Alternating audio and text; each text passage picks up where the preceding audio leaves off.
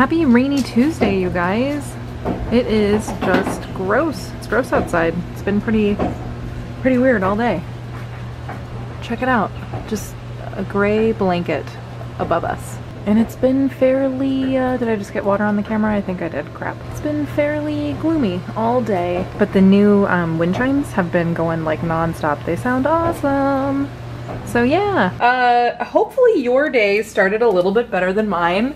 I totally just dropped all these eggs and broke them, most of them. So I'm gonna try to salvage what I can. I will probably end up eating one of these. This little lone guy rolled all the way over here and he was totally fine. Well, ding dang. All right, so that really wasn't so bad. I just used all the eggs that broke. So I'm gonna have 3 eggs for breakfast, or lunch really. And then these 3 didn't break.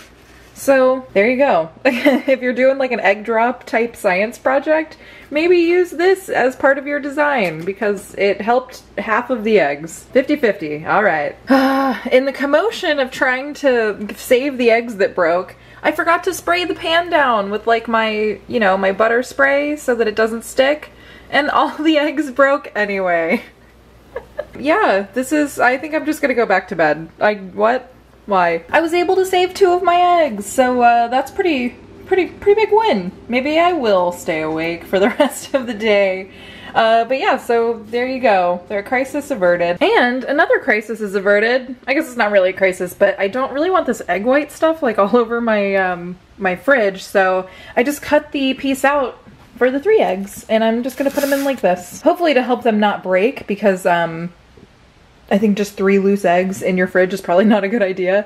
But yeah, so then I can just throw all this away and good to go. So that was my excitement for the morning. but yeah, yay for problem solving. Oh, check out little, oh, Tim's calling me. Well, hold on, I gotta show you guys how cute Bean is, right Bean?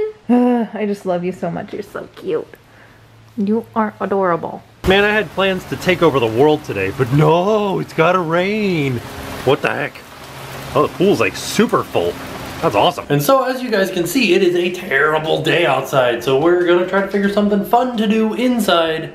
Probably end up watching a movie, but we certainly will try because that's like our New Year's resolution before the New Year is to try to do something fun more often, right? But we still have this Disney movie kick going that we have to get through. And we've been procrastinating on Bambi because Bambi's so sad. So, we'll figure it out soon. As you guys know, we are pizza fiends, and Pizza Hut has this new menu, which they also have new shirts, which I thought were really funny because they're like, nobody ever has a sandwich party, because everybody has pizza parties, which I thought was really funny. But these are like cheesy flavor sticks, I think they called them. These are some sort of jalapeno filled potato things, and this is pepperoni and mushroom with like some sort of crazy Parmesan flavoring. What kind of flavoring is this, Jen? It's called the Hut Favorite, and it's just like butter and Parmesan and garlic. But I thought it was going to be on the crust. Apparently it's all over the pizza. Everywhere. Yeah, I didn't realize that. I think it'll be good though. I'll enjoy it. And we got this bottle of champagne for Jen's birthday. We never popped it. I said, oh, we gotta go open this bottle of champagne. And then we never actually did that. I think we played beer pong instead, so. And then I fell asleep on the couch dressed as a Ninja Turtle. Yeah. All right, I'll watch my eyes. Okay. Popping bottles in the club. Like 3-6. Ah. Right? Yeah. I'm a rapper. More like a candy rapper, right?